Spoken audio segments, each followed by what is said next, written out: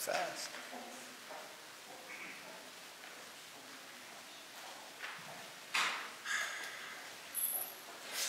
You good? You need white balance? You're right? Okay. Well, good afternoon.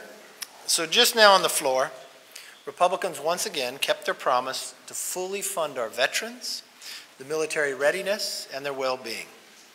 Once again, we found the Democrats voting against our veterans. First with the NDAA on a pay raise, and now with the veterans and the military readiness.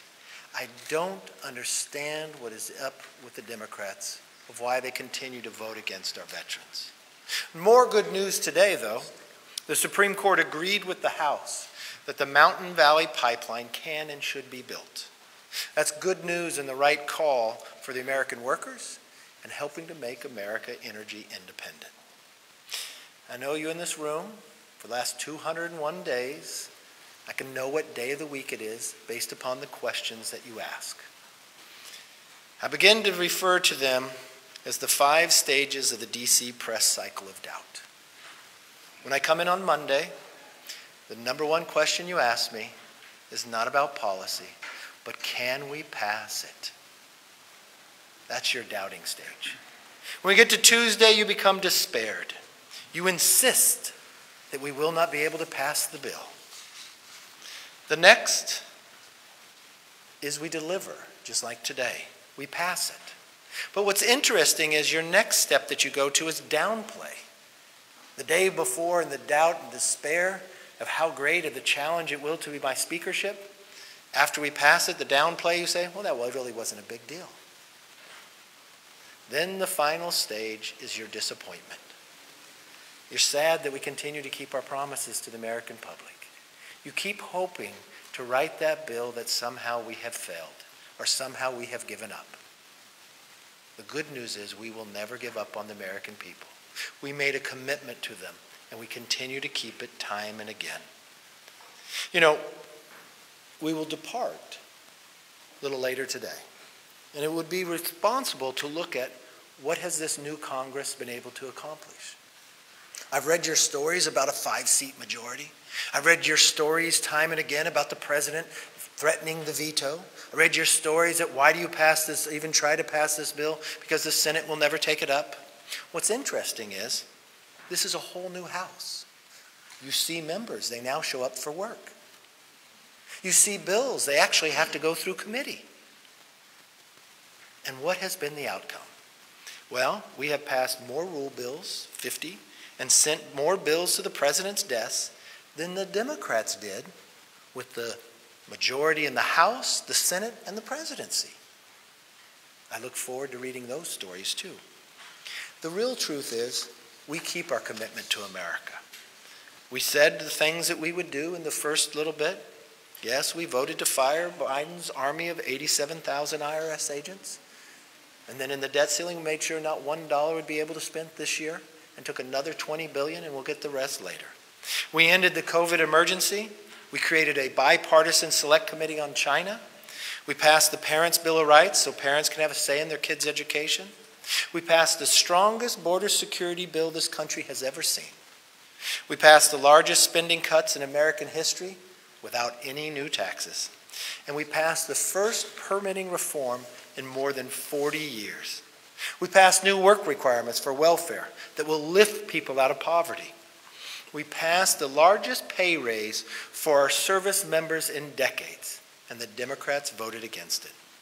And every day we're working to hold the Biden administration accountable. We're watching that success as well. If there's one thing I hope you've learned about this new Republican majority, it's not just a Republican majority, it's an American majority. This is now the people's house where they can participate. Bills now have the opportunity not only to be seen and read and go through committee. Members show up to work, and most importantly, we show up to work for the American people, and we will never give up on the American people themselves. With that, I'd like to introduce our majority leader who has worked very hard on getting these bills to the floor and making it all happen, Steve Scalise. Thank you, Mr. Speaker. And as they keep doubting, Mr. Speaker, you and our conference will keep delivering. It's great to be back in this room where earlier today we welcomed Italian Prime Minister Meloni. She's a real up-and-coming and very charismatic new leader of the country of my great-great-grandparents and so many of ours. The Speaker, our conference chair, all have descendants that come from Italy, and we talked about our shared values. We talked about a number of things our two countries are working on together with our allies, especially in Europe, and so it was great to have her here. I know she's meeting with the President later today. If you look over these last 7 months, this has been an incredibly busy but productive Congress. You know, we ran on our commitment to America, and when we ran, we said if we get the majority, we'll actually deliver those commitments to the American people, and one by one, we continued to do that. We passed the Lower Energy Costs Act. We passed the Securing the Borders Act. We've worked on bills to lower inflation, to push back on the radical far-left extreme agenda of the Biden administration, to give parents a Parents' Bill of Rights, to focus our military again on our enemies, and especially on the threat that China poses, instead of the attacks they're making from within, the problems they're creating that have caused a dramatic drop in recruiting. We have continued to deliver, and today is no different. Having this important bill, the Military Construction and VA bill, pass is very important because the committees have been doing their work. Appropriations Committee has passed almost every bill out of committee. The Senate Committee has finally taken up work too. This goes back to the beginning of the Congress when the Speaker made it clear we're not going to do omnibus appropriations bills. And you had seen a pattern for years where the Senate just wouldn't take up appropriations bills. Well, that's changed because we made it clear we were not going to continue those kind of irresponsible actions in the House, and so it's pushed the Senate to work. But they still haven't passed any appropriations bills out of the Senate. And this bill is incredibly important because it funds veterans' health benefits. It funds better housing for our military veterans. It was incredibly disappointed that a bill that's that important to the men and women who sacrifice so much for our nations to give us the freedoms that we have today, that every single Democrat voted against veterans' health care, against the new housing for so many of our men and women in uniform who need and deserve it. But we still moved forward. We still said we're going to get the job done because it's that important. And as Democrats have walked away on so many important votes, Republicans have still stood up and fought for the American people to try to get this country back on track, to push against the extremist agenda. And it's not going to slow down. I do think it was important that if you go back and look a few months ago, President Biden's VA Department of Public Affairs was spreading false information. They actually said that Republicans would cut health care benefits to veterans. It was a lie. We pointed it out at the time, and they continued to spread that lie. Well, that's not the job they're supposed to be doing. And if their mission is so focused on lying and hyper-partisan politics, not helping our veterans, we actually cut funding out of the Public Affairs Department and put it into increased funding for our men and women in uniform. That was also in this bill.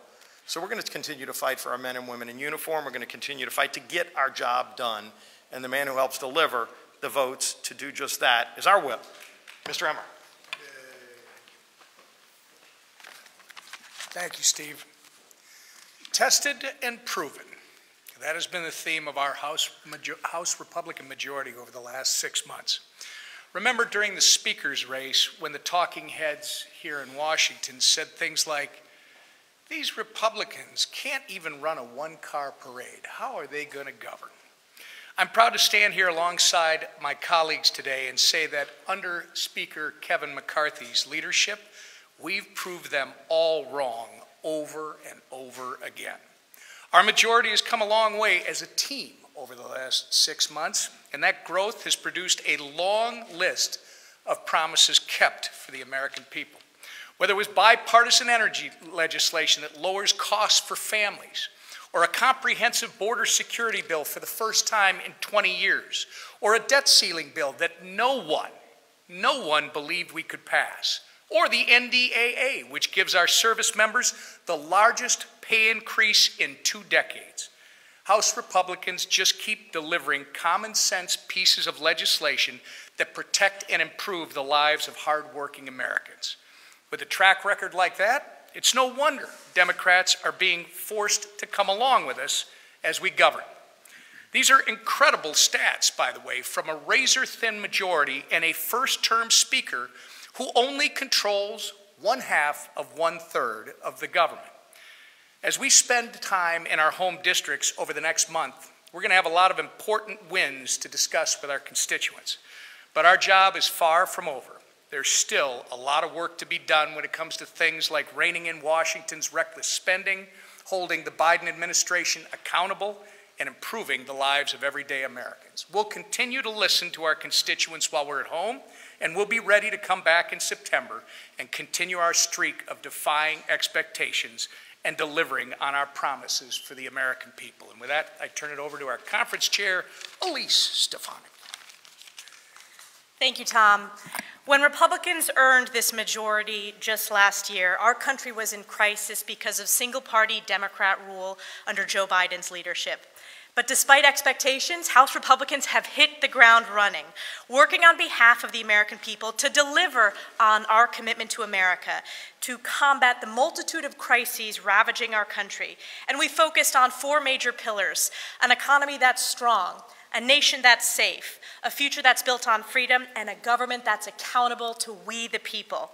And despite being underestimated every single day, every single week, I see you all at the press conferences, we have delivered real results for the American people and provided a critical check and critical oversight on Joe Biden and his administration. As the Speaker mentioned, we reopened the People's House, ended the COVID-19 national emergency, passed H.R. 1, the Lower Energy Cost Act, passed H.R. 2, the Secure the Border Act, the strongest border security bill in the history of Congress. And particularly as a new mom and a member of the Education Committee, I'm so proud that we passed the Parents' Bill of Rights. In addition, we passed a national defense bill. As the representative for Fort Drum and the 10th Mountain Division, that pay increase, that investment in our troops is so critical, and it is shameful that the vast majority of Democrats voted no. And of course, we passed significant funding for our veterans today. And with each passing day, House Republicans conduct rigorous oversight. And under the leadership of the Speaker, as well as our committee chairs, Chairman Jordan, Chairman Smith, who's here today, and Chairman Comer, we continue to uncover more and more evidence linking President Biden to his family's illegal influence peddling scheme and the weaponized DOJ cover-up, pushing the White House to, this past 2 weeks, publicly change their position on the president's role in his son's foreign business dealings. Accountability is here, and House Republicans are leading the way. The dedication and discipline of my colleagues that stand with me today and the whole of this House Republican majority, we are proud to have delivered these real results, and we will continue to be lasered focused on delivering wins for the American people. And we are just getting started. And with that, I want to highlight one of our freshman members who has been a tremendous addition to our conference, Representative Nathaniel Moran from Texas. Thank you for that introduction. And I'll tell you, it's a pleasure to be here today to speak in particular about our commitment to make sure that government remains accountable. The foundation of accountability is transparency. The result of accountability is trust. And frankly, we have not seen transparency out of the Biden administration. And as a result of that, we do not see trust from the American people in our government. That needs to change. We in the Republican conference in the House of Representatives are dedicated and committed to seeing that government is accountable, and we are dedicated to make sure that this government remains transparent so that the American people can trust what is happening here. And frankly, I'm proud to be part of a team whose leadership abides by the principles of never quit and no excuses. And you see that in the 7 months that we've been in charge of this House of Representatives, so much has been done to bring government to account. I serve on Judiciary, Education, Workforce, and Foreign Affairs, and almost all of our hearings have been dominated by the fact that we have to hold our government accountable in the executive branch. We would love it if it were not so, but it is so because they refuse to be transparent. Whether or not it's because of the lack of transparency or the unwillingness to follow the same rules that they impede and they impart on the American public, or the fact that they move the goalpost and create different rules for themselves over and over again for those who are loyal to the Biden administration and to the leftist agenda that they're pushing. It's inconceivable that's happening here in America. Just in the last month, in those 3 committees that I've served on, we've seen a number of examples where Biden administration officials have gone out of their way to make sure that they do not show transparency in what's going on. Just a couple weeks ago, I asked questions of former Secretary Kerry, now Climate Czar Kerry, trying to figure out questions as simple as, who's on your staff? And he won't answer. Or where are you setting the priorities in your discussions with the CCP? And instead of answering those questions directly, he defended the CCP and Communist China and defended the climate policies that are burdening American businesses day in and day out. And then you look at Secretary Mayorkas and what he did this week in Judiciary, refusing to answer several questions and refusing to admit that there was loss of operational control at the border, refusing to give any indication about how many of the millions of individuals that have come over the border in the past couple of years under the Biden administration have now actually gone through an adjudication process and been sent back to their homeland, refusing to give answers, dodging every question he could because he did not want to remain accountable. FBI Director Christopher Wray, just a few weeks ago in Judiciary, wouldn't answer questions about why the Department of Justice has been weaponized against the American public and why they are living by a 2-tier system of justice, one for the Biden administration and those who would follow his principles, and one for the rest of us in America. I also serve on the subcommittee on responsiveness and accountability to oversight. And our job under that subcommittee is to pursue the government agencies that won't give us documents. We are Congress. We are the voice of the American people. We are supposed to look out for their interests. They have asked us to hold government accountable. And when we ask for documents, you know what happens? They don't. And when they give us documents, you know what happens? They're redacted. And we've seen it time and time again throughout our hearings this past 7 months. Our commitment to America remains strong. Our commitment to a government that is accountable. We will not be deterred. We will not relent. We demand on behalf of the American public a government that is accountable, and we will have it. Now, I'd like to introduce Congressman from Arizona, Mr. Juan Ciscomani.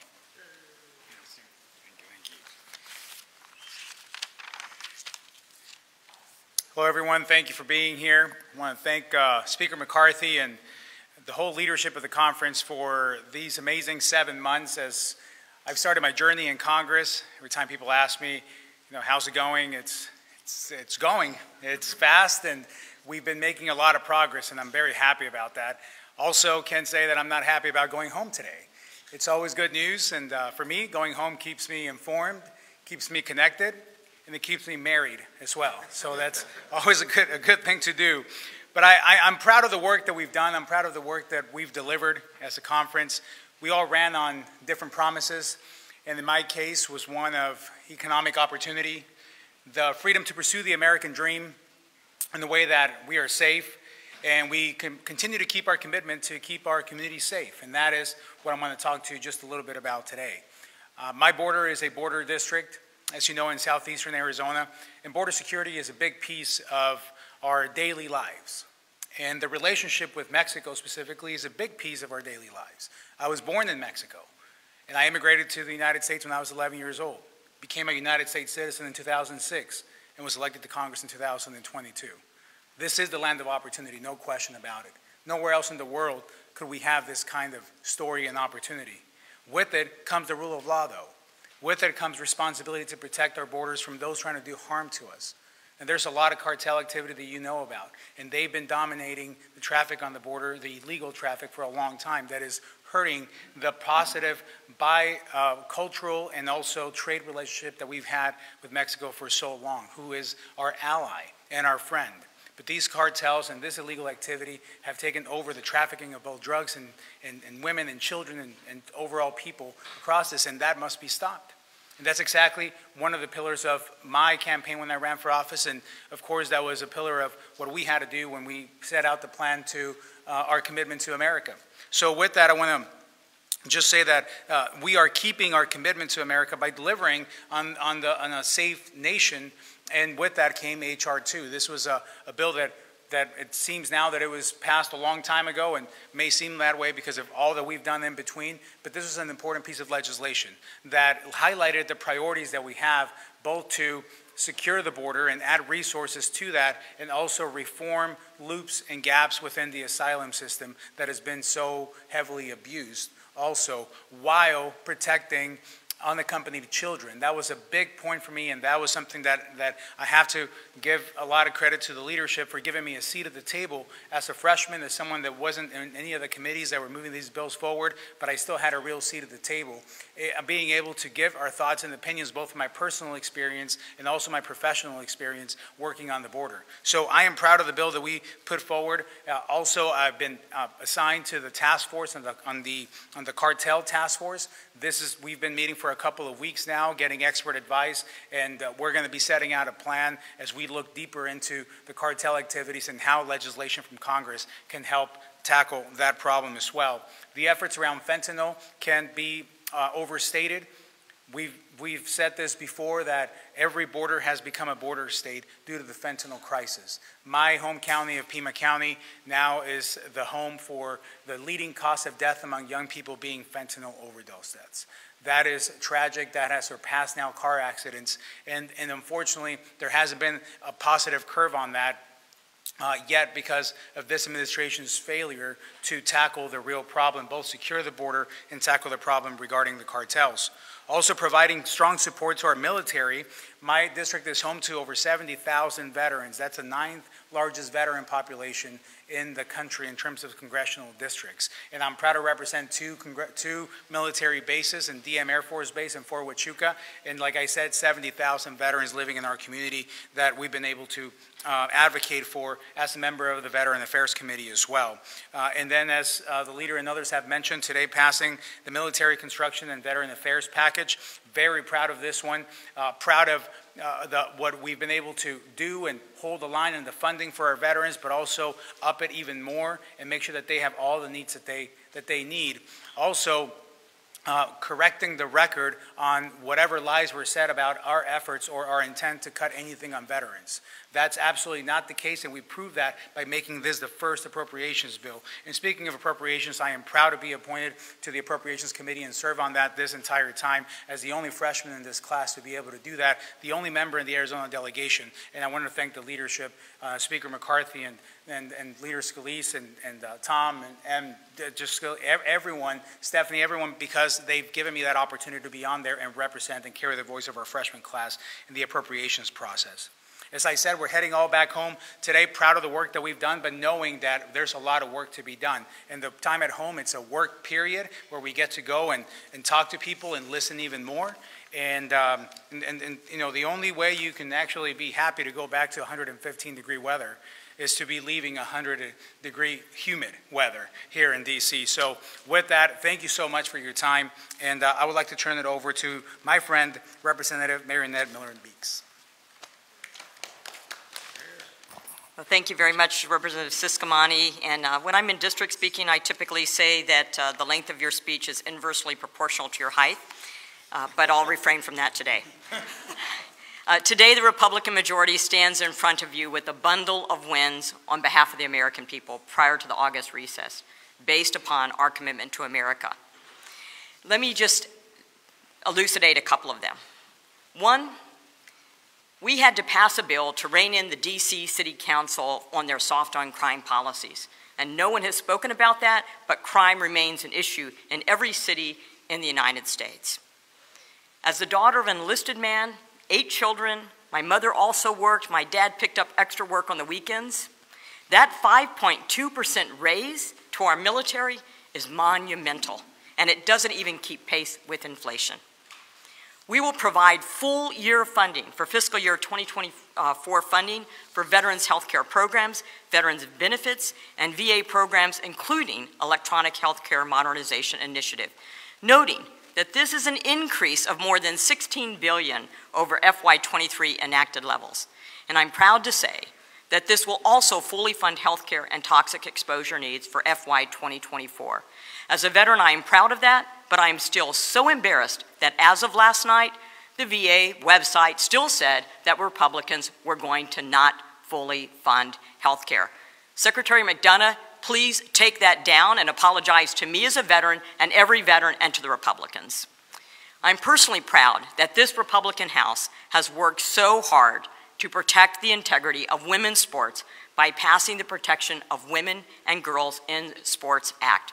We followed the science, knowing that there is a difference in muscle mass, muscle length, cardiac volume, and lung volume. I want to thank our leadership, Speaker McCarthy, Leader Scalise, Whip Emmer, and Chairwoman Stefanik in upholding their commitment to America and protecting women and girls as they look to opportunities to compete fairly in sports on a level playing field. I look forward to returning to Iowa and highlighting these wins, but there is certainly more work to be done. Thank you, and I now turn it back over to Speaker McCarthy. Thank you. With that, let's open up for some questions. Yes, sir. Thank you, Speaker McCarthy. Two questions. One, how do you reach a compromise between the moderate and Green Caucus members in your party on the remaining appropriations bills? For example, with the agriculture FDA bill, some have already said they won't vote for it if there's a prohibition on the FDA mailing the interest zone. And second, did any Democrats show up to your screening of Sound Freedom? Your first question seems like a Monday question. We're going to do it the same way we've done it every single week. We bring all the members together, we talk, bills go through committees, and what we find is the voices from every district has a say. Think about how successful we've been. You've asked me that same question almost every single week, and we've proven every single week how we'll do it, and we'll do it just like we did it this week. I did not see any Democrats. There could have been some there, but it was a big room, and I was sitting in the front. So we showed Sound of Freedom. Look, I'm not saying people buy, but I think every single person should see this movie. I don't want to put any politics into it, but this is about human trafficking. I will tell you at the beginning of the movie, and to be able to watch it with Tim Ballard, who the movie is about, sitting next to it. This movie was made 5 years ago, but it sat on the shelf until someone actually got it out. Tim had not watched the movie for 3 years. He told me he usually will not watch it. When he comes, he'll go and say hi to Lee. It is too emotional. And at the beginning of the movie, when I was watching, I was thinking about Elise and her young Sam. It was difficult. There were moments I was emotionally upset. But when you watch and get to the end, then you think today as a policymaker, I would love to sit down and watch this with the president. What is transpiring to these young children? The human trafficking that is going on. Let's not put politics around it. Let's put these children first. And what Tim was able to do, to quit his job, to go find the money just to be able to save some children based upon what he had seen. At the end of the movie, it was emotional. It was all coming back to him, and I could not imagine what he had gone through. He saved children, but he told me the others that he hadn't been able to yet. I know everybody would feel the same way, and I hope there's an opportunity that everybody can see it. Next one. Yes. Oh, we passed the rule.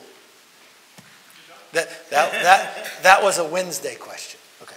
So, obviously, there's a policy question. Okay. I look forward to this one. Conservatives want to see more cuts in the ag bill. Where can you find more cuts in the ag bill? Is there? Okay. Let me be really clear. You try to frame people. I know, but you just claim conservatives want to see something. I've just watched this House fundamentally different. For the first time in congressional history, we just cut $2.1 trillion.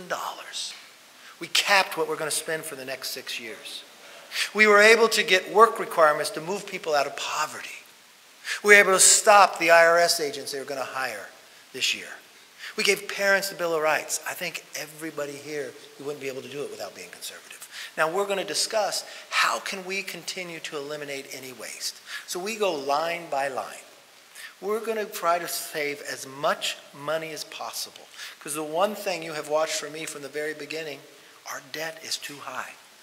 When the Democrats had taken over and spent all that extra money that created inflation, that harmed every American, they put us on a path that we cannot continue upon.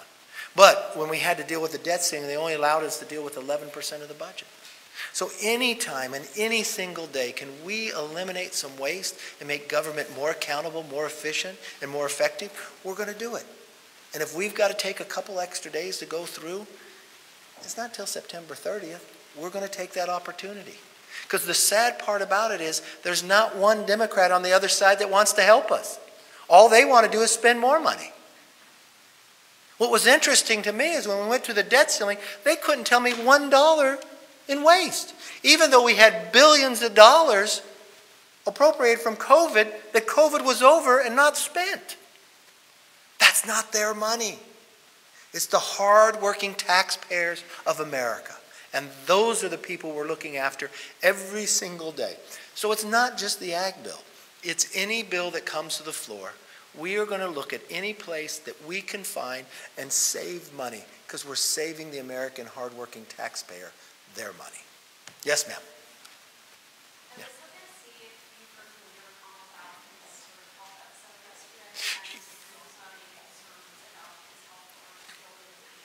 First, let me tell you, I have no concern. I actually met with Leader McConnell twice yesterday after this incident. I met with him at 3 o'clock. He came in. We have a regular meeting. We talk about the future legislation we have going, appropriations, other what's happening in the Senate.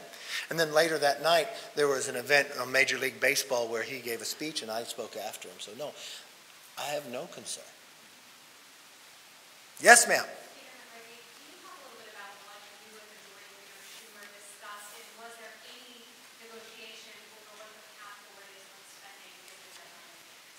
I had met with Leader Schumer just today, just after the vote. I had requested the meeting because, look, he is the leader of the Senate. I'm the leader of the House. I don't want government to shut down. I want to find that we can find common ground. I met with him to talk about all the legislation we have and the legislation he has going. I talked about NDAA. They're going to finish it. We have finished ours. Let's put a conference together. We talked about FAA. We finished it. They haven't finished it yet. Could we go to conference? We talked about appropriations. What I would like to see, they have now passed 12 bills in committee, but they don't have one on the floor. We have one off the floor now. If he can move those off the floor as we come back, move, and could we get into conference early before September 30th so we could try to get this done? Leader Schumer had the same commitment that I had. Let's get this work done and let's try to get it done before September 30th. Look, I think it's always better to have bills pass off the floor. That's what our goal is to do. Same on their side as well. And that's be productive. Yes, ma'am.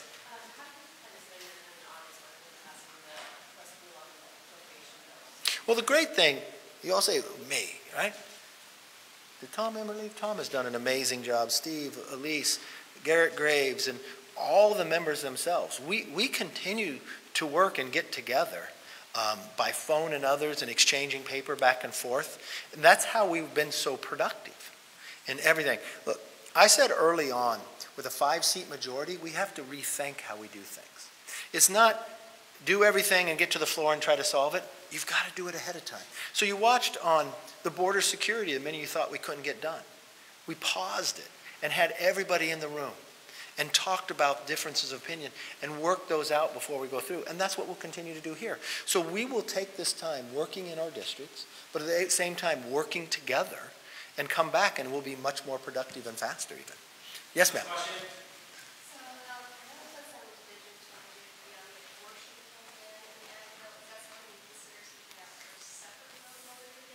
Look, we have always believed on both sides of the aisle, on both, when people have different positions, be it pro-life or pro-choice, on the Hyde Amendment. That has been for 4 decades.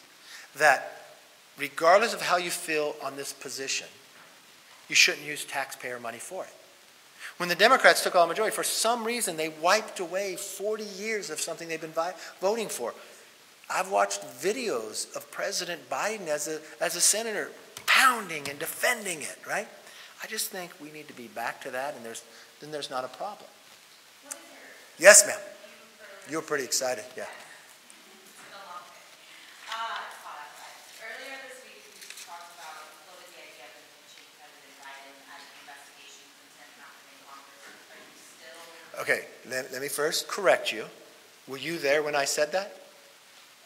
Okay, then what did I say? Okay, so you're claiming that I said we're going to impeach the president. I floated the idea of impeachment. Okay, so you're wrong. So if you record, go back and watch. I said impeachment inquiry. There is a big difference. And let me explain it, because maybe not everybody understands it. What impeachment inquiry does when you vote on the floor, it gives you the apex of power of Congress. Okay? And just walk through what? We have 2 whistleblowers from the IRS claiming the Biden family were treated differently, that David Weiss let the statute of limitations run out. The basic rule of thumb in any case, when you're getting the statute of limitations coming up within 6 months, you get an extension based upon the individuals. They said the Bidens were willing to do that. They should do that now. We have an individual that we now found went to the FBI a number of years ago, claiming that they bribed the president and said you couldn't find the money because all the shell companies, it's the 1023. We found that when then Attorney General Barr found it, that he sent it to the Pennsylvania Justice, and they said there's more to it. When does an attorney out-investigate the FBI? We then found that the president, Biden, while running for office, made a couple claims. He first looked the public in the eye and said, I've never spoken to my son about any business dealings. He said, my family has not taken one dime from China. In part of this investigation, we found that when the vice president became vice president, his family created 20 shell companies, kind of like what the 1023 said would happen. We found that 16 of the 17 payments from Romania came to the president while he was vice president. We now found that money did come from China, differently said. We've now found the president has changed what he said, but we have a real question about David Weiss and the Attorney General and the other 6 people in the meeting. It's contradictory based upon what the IRS agents said and asked questions and took notes from the meetings and emailed everybody about those notes. Now, if you're any member of Congress, this is not saying impeachment. This is not anything but we need to investigate. And what happens, like you watched the situation yesterday, where the federal government says there's still an investigation of the Bidens. Well, the only way you'll be able to get information that way is to have the strength to be able to get the documents you need. I was concerned when asked a question that I haven't seen an administration act this way at the same time as Nixon did by withholding information. If they do not provide the information we need, then we would go to an impeachment inquiry. Impeachment inquiry, which simply is an investigation and providing Congress the power to do that investigation. So I'm glad you asked a question that I could clarify that you misinterpreted and misstated. Last question. Mr. Speaker, considering we only have 3 weeks left of session to pass this 11 appropriations, do you think pursuing an impeachment inquiry would be a good use of your time? Let's see. How productive have we been so far? I can walk and chew gum at the same time. And the one thing I will tell you is, if the administration does not provide the information, so you would want us to ignore all the information that's provided? You wouldn't want to know the basis or the answer? Or would you want to keep the dogs barking? I think we could do it all. Hey, thank you. If I don't see you before we get back, I want you to know one thing. I will look forward to your questions on Monday, Tuesday, and Wednesday of doubting us. But more importantly, I look forward to your questions on Thursday and Friday, knowing that we passed it, but asking about the next week as well. Take care.